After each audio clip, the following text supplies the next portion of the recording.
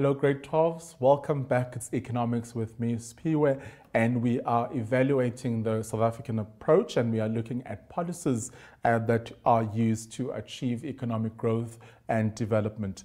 So our second initiative or policy that we're going to look at is the GR, which is the Growth, Employment and Redistribution policy. So the main strategy was to strengthen economic development, redistribute income, and create socioeconomic opportunities for the poor.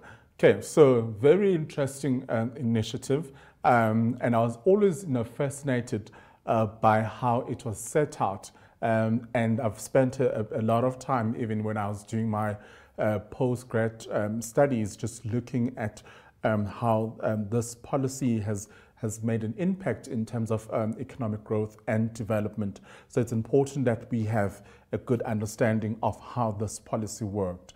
So we know that its focus was around economic development, the redistribution of income, and also to create socioeconomic opportunities for the poor. So let's evaluate this policy. So there were mixed outcomes. I like this because there were some good things that came out of the policy, but there were some challenges as well, or stories or areas that they were not successful in achieving what they had set out in their strategy. And also it brought great financial discipline and also macroeconomic stability. We like this. When we talk about financial discipline, it's something that is important in our study and in our sector because we want to achieve that financial discipline. But most importantly, when we have stability in our macroeconomic environment, that is good for our economy. So it did bring that. It did bring some stability in the world of macroeconomics, but also the financial discipline that ordinary consumers needed to come across. Now, the real reduction in fiscal deficit, which was less than 3% in terms of international benchmarks. So there was some success stories, like we said, in terms of the positives that resulted from this particular initiative. The inflation has dropped mostly to within inflation targets. And like I said earlier on, this is one particular area that we seem to be doing really well, controlling our inflation rate. Okay, so where's inflation? There we are. Okay, so we've set targets, and we are within the targets that we have set for ourselves in terms of the inflation rate. So that was considered as a success in terms of this initiative. And then also, with foreign exchange reserves, there was an increase in most regards, which was quite good, because then this is considered to be a positive. But obviously there were some challenges that, or stories that were not so successful that were associated with this initiative.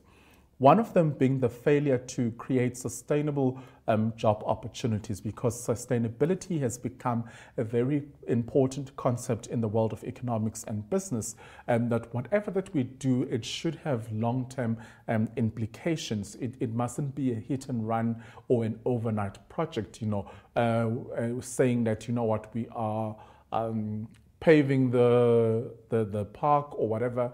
You can't consider that to be a sustainable job opportunity, because it's a project that would happen over 2 months or over 3 months. Then what's going to happen after that in terms of the employment opportunities for the consumers? So they need to be sustainable, whereas have plans where you empower people with skills that they can use in order to be more marketable in the workspace. So if they possess, or you upskill them so that they become, attractive in the labor market when firms and businesses are looking for employees. So that was considered to be a failure in this industry, being able to create sustainable job opportunities. Another failure that they incurred was the part where they had to redistribute wealth more evenly. That is still a challenge even today. And in the world of politics, it has become a very important matter that seems to be getting the attention of many of the South Africans, the issue of redistributing wealth more evenly in our country. So the initiative itself failed in doing this, in ensuring that wealth is evenly distributed to all the citizens of our country. And then we also had another initiative, the Accelerated and Shared Growth Initiative for South Africa, the ASGISA. I've had the different versions of that. There have been so many conferences just based on this initiative. So its objective is to coordinate, okay, so that's important, government initiative to create economic development. And then also the key elements are they wanted to halve the unemployment and poverty by 2014. So we've been to 2014, we've been there, we've got the t-shirt, we can talk about it.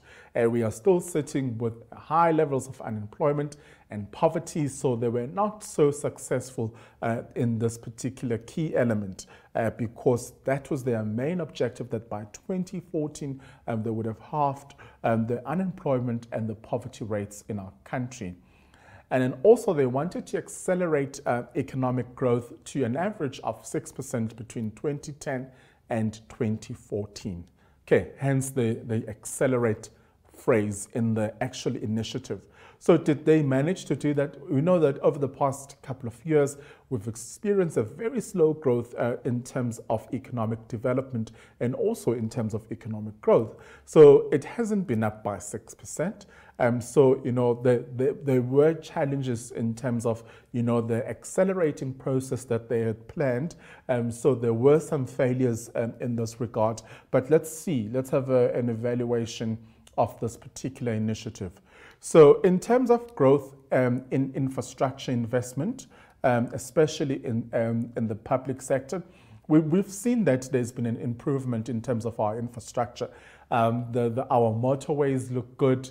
There's been more shopping malls and cluster developments that get developed around Johannesburg, Cape Town, Durban, and so on a daily basis. You know, you walk past an open space and then 2 months later you drive past the same area, you see that there are some developments taking place. So that could only be a good thing in terms of infrastructure investment and development in the public sector. There was an employment growth, or the employment growth has lagged behind economic growth, reason being that the real wage increases are higher than the productivity.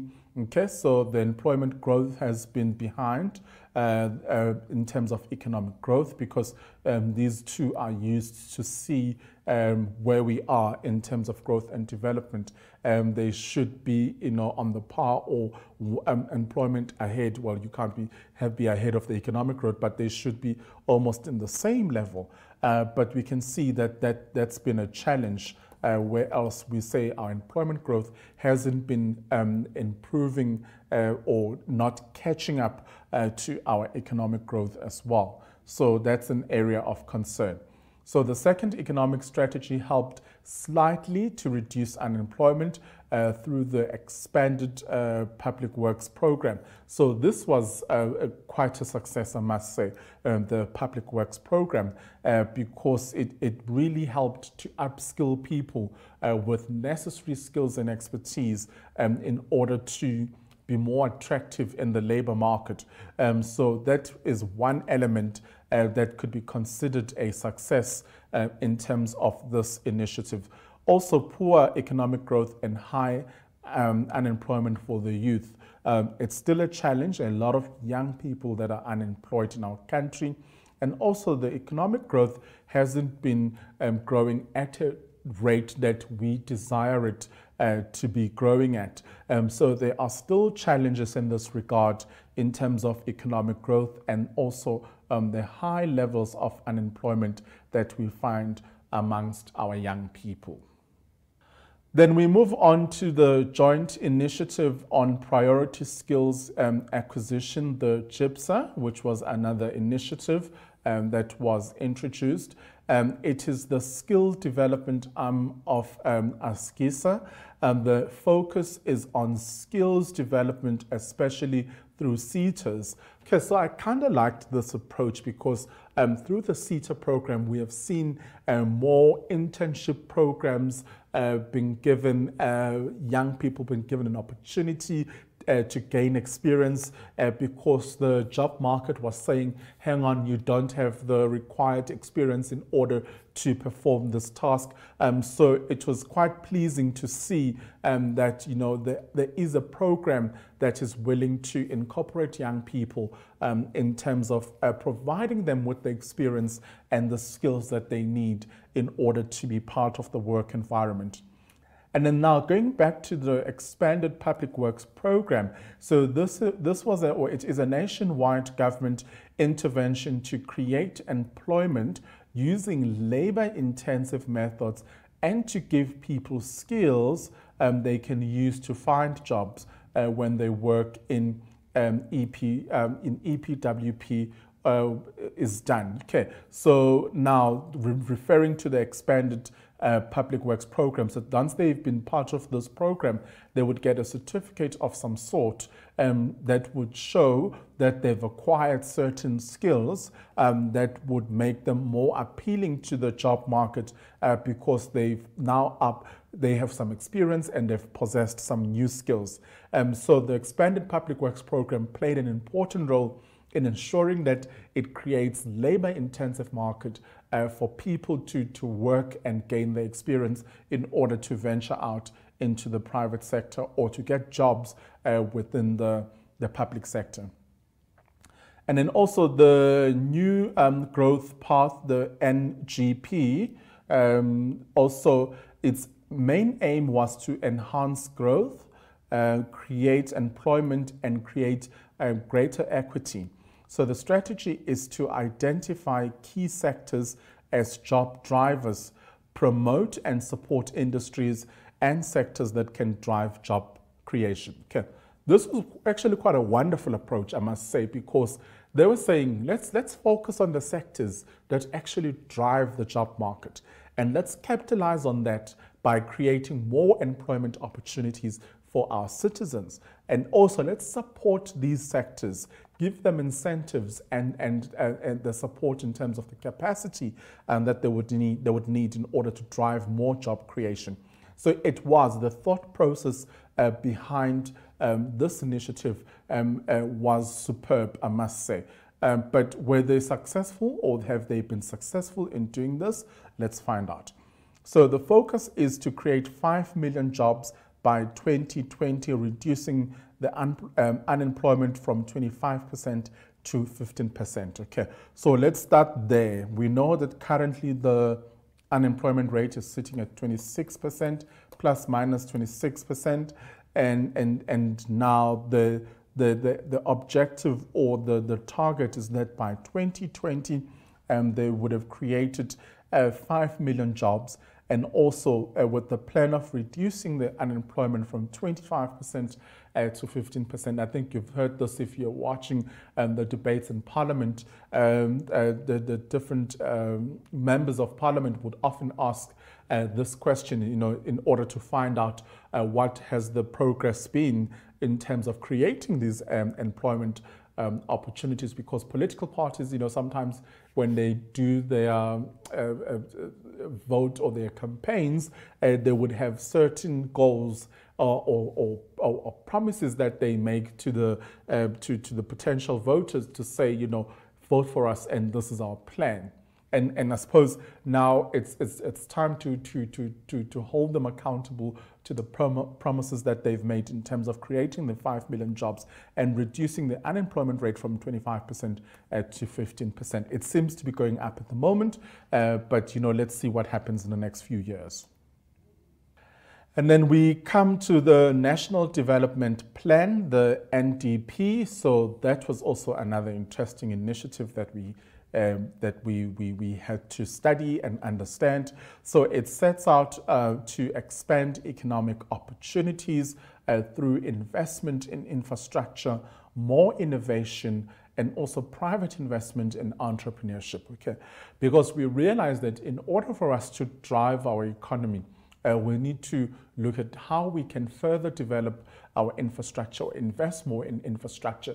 But innovation has become a center of business and economics, because we can't rely on the traditional systems of doing things, whilst we need to benchmark ourselves with first world countries that function at a higher competitive level. So we need to ensure that we also keep up in terms of trends and developments in the world of business and economics.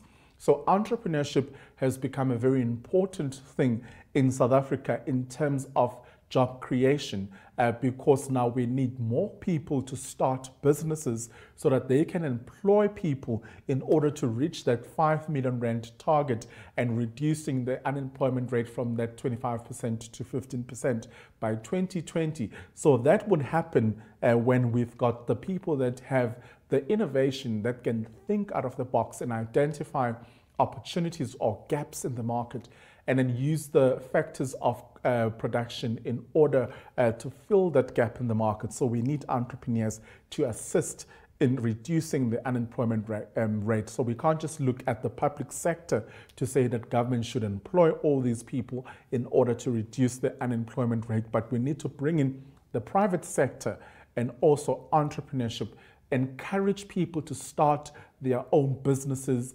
and have ownership of resources, and also by doing so employ more people into their businesses so that we drive economic growth. Right, so before we continue and start looking at the Small Business Development Promotion Program, let's take a short break, and I'll see you right after this.